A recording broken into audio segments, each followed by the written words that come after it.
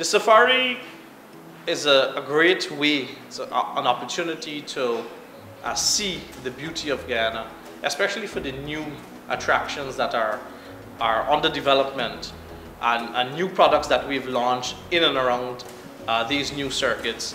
We're going to get to see a lot of the interior regions and all of the attractions that the Guyana Tourism Authority and private sector and communities have been working on developing and refining, you know, the products and attractions there.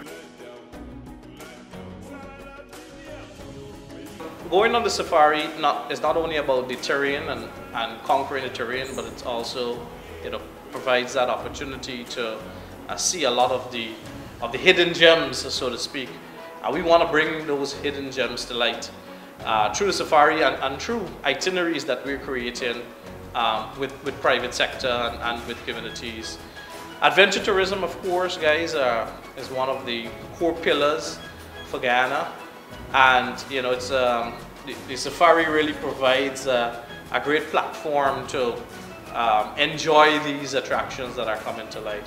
This is the first safari of this type we're doing. We're calling it the Independent Safari. The route we're going to take this year is that we're going to go to Bartico, and then we're going to do a tour of Bartico. After that, we're going to go to Madia, do a tour of Madia, then we're going to continue on to Karasabai.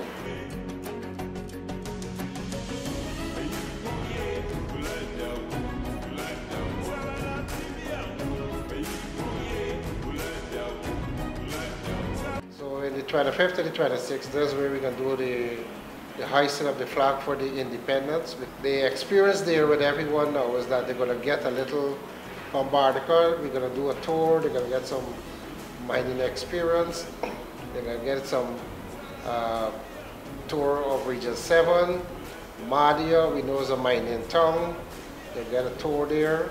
Including there, they're going to get to see the Denham Bridge, which is one of the famous bridges from the early centuries.